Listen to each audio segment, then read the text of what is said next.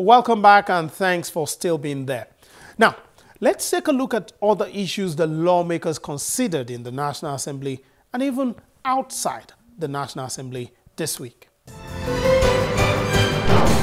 Senate President Bukola Saraki during the week met with government officials responsible for the welfare of Nigerian students on scholarships abroad.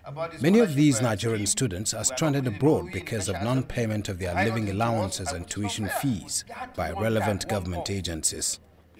The Senate in plenary had asked the Senate President to intervene and know why Nigerian students on scholarships in foreign countries are yet to be paid their scholarship funds.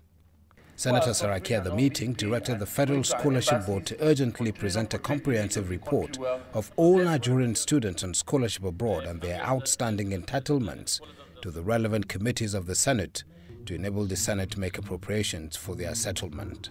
Based on your calculation, I don't see, for example, why you need over 2.4 billion.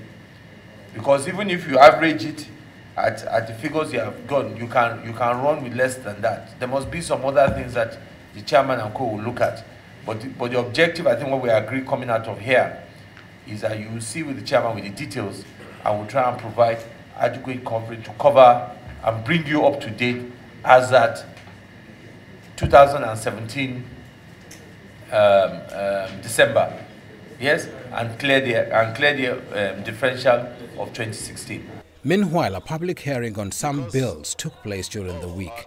The House of Representatives Committee on the Federal Capital Territory considered a bill seeking to provide the Federal Capital Territory Metropolitan Management Council and another bill to establish the FCT Emergency Management Agency.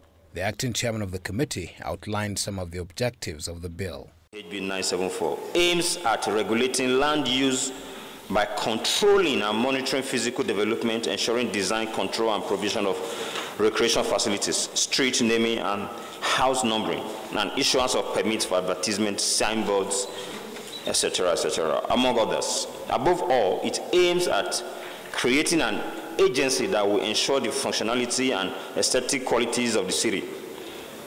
A bill for an act to provide for the establishment of Federal Capital Territory FCT, Emergency Management Agency, FEMA, and to formulate policies and guidelines relating to the management of disasters in the FCT and for related matters, HB 1087. The idea of this bill is born out of realization of prevalent and increasing menace of natural and human disasters all over the world.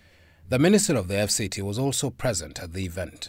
The FCT Emergency Management Department is one of the departments under the Federal Capital Territory Administration, in line with what obtains in other states. The main function of the department is to formulate policies and guidelines relating to the management of disasters in the FCT.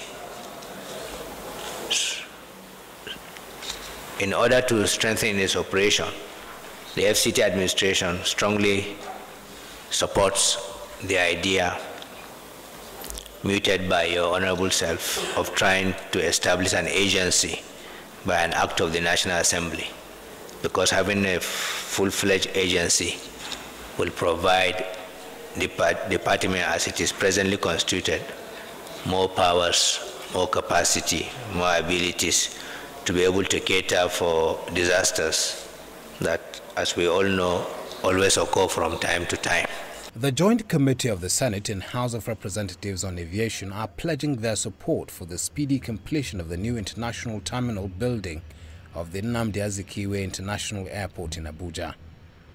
Speaking in Abuja shortly after inspecting the level of work at the new international terminal building and other facilities at the airport, the chairman of the Senate Committee on Aviation, Senator Adamu Alero, announced the completion date of February 2018. He assures officials of the Federal Airport Authority of Nigeria that the legislature will provide legislative backing for infrastructural development of the airport, which is the only one in the nation's capital.